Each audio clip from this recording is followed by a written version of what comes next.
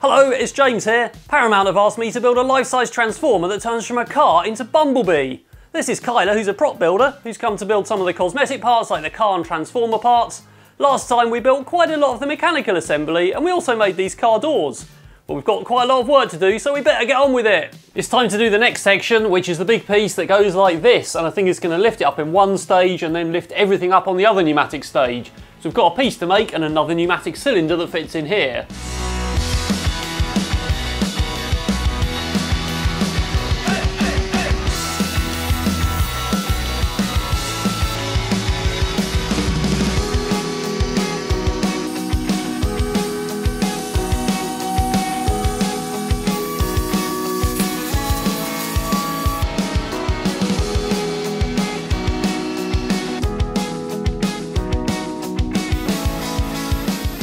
All the pieces fit in the CNC machine for this. Last time they were too big, so I had to make them by hand, but now we've got down to the more detailed stuff. That means we can cut it out automatically. So this is our piece that moves, and we've got our front forks here, which is where the front wheels and wings rotate.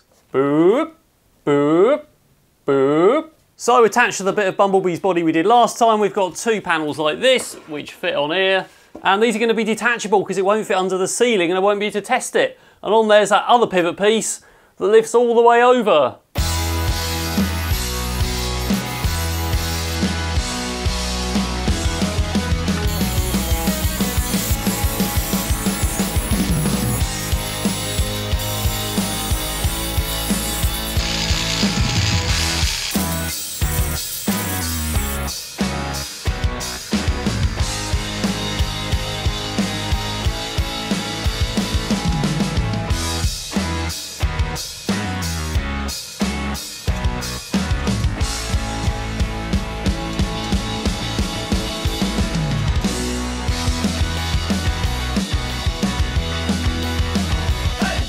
Right, I've got another cylinder here now, which is responsible for this stage that pulls the top of the car over before it stands up. Just need to put some end stops in this direction between these bars, because at the moment that cylinder's resting on the axle, which isn't too good for it, but I should have enough power. Well, I hope everyone's happy with a mechanical elephant instead of a transformer. So this pivot point here is where the whole of the front of the wings and the wheels pivot as it stands up. So we need to build all of that onto here, and that makes the front of the car, and the wheel centres are about this far further ahead.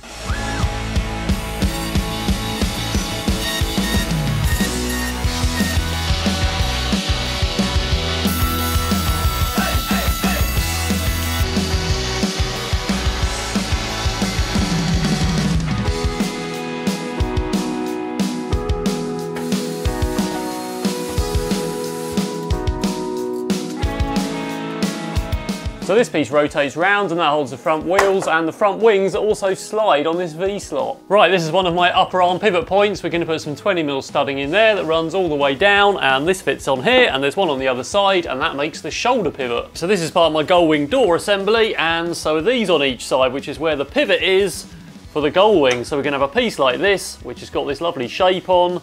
So this gets pulled by a pulley into the mechanism down below as it transforms, and that should pull the doors up. Right, I've got some bits of 2020 extrusion with 3D printed joints on, which we're going to use to make the next bit of the frame, which is articulated. So here's that bit of frame, which hinges like so to lift the back away so that the front can lift up. And that's going to be something like the second or third stage of the transformation. So we just need to put the other side on and link the two together so it's not really wobbly.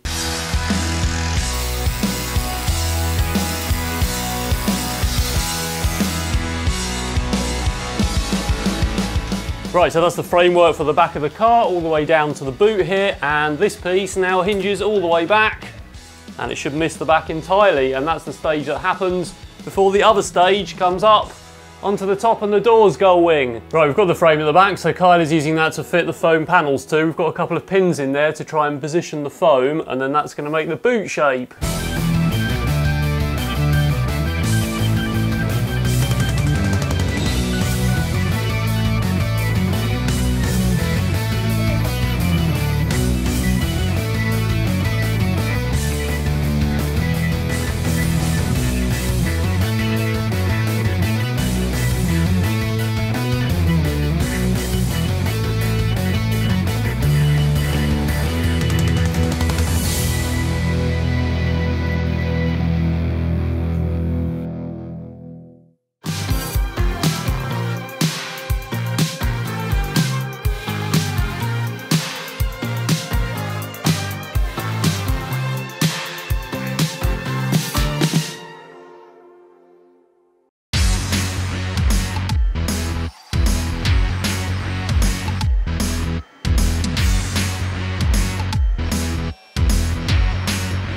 Right, we've got some 3D printed parts which are going to make up the arm joints, and they're all attached together with 2020 extrusion, and that should make up the shoulder and the elbow where the arms fold out.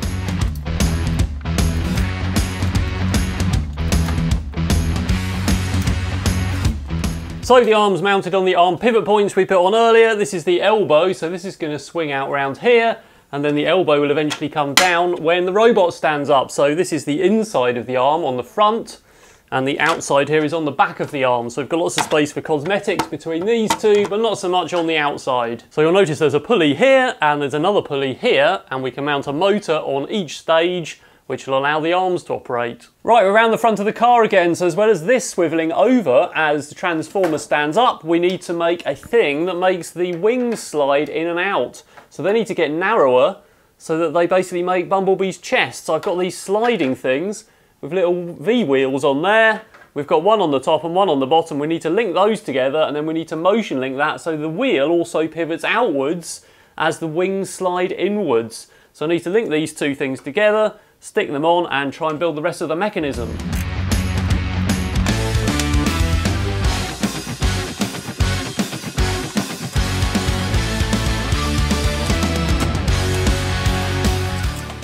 So we've got two of them now that slide, and now we need to do a mechanical linkage to swivel the wheels out. Right, so now we've got this piece here, which is the new wheel sensor, so that will go on here, and we've got a template for that wheel to be made, which is part of the frame, so that's going to be sort of a fake front wheel that sits there. And then as this slides out, this thing has to slide in, so we've got that sort of motion, which shouldn't be too hard to work out because that can pull this in on a lever. But that has to happen as the whole thing rotates round, so that's going to be a bit harder to do, but hopefully we can do it all with one motor. So now I've added another linkage here, which is a crank, so as this moves, it pulls in this part, and that seems to rotate quite nicely. And all these lengths are adjustable. Obviously I can slide these up on the 2020, and this is a piece of studding, so I can adjust all the leverage angles, but that seems pretty well in the right place to get that wheel pivot flat and to get the wing right out, and when the wing's in, this goes back to roughly the right angle. Right, we've had to relocate everything to a mysterious silver line space age location because the machine is now too big to fit in the house.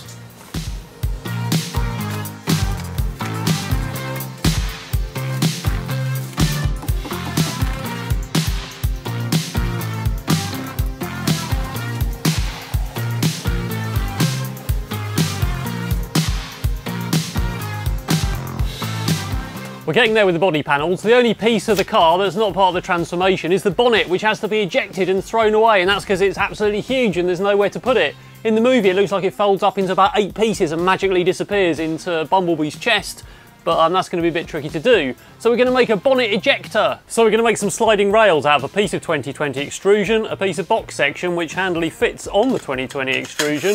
We're going to have 2 of those mounted on the front forks here, angled up slightly so the bonnet sits down on them, and then we'll have some sort of pneumatic air cannon that pushes the bonnet off like that and ejects it. There'll be more on that next time.